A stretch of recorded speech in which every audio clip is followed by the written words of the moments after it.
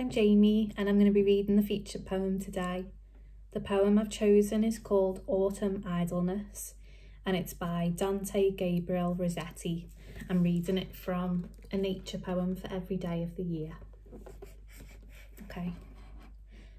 Autumn Idleness.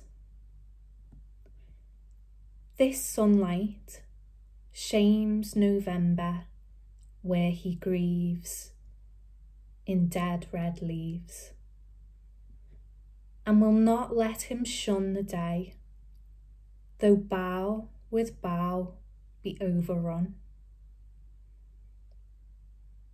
But with a blessing every glade receives high salutation, while from hillock caves the deer gaze calling, dappled white and dun, as if foresters of old the sun had marked them with the shade of forest leaves.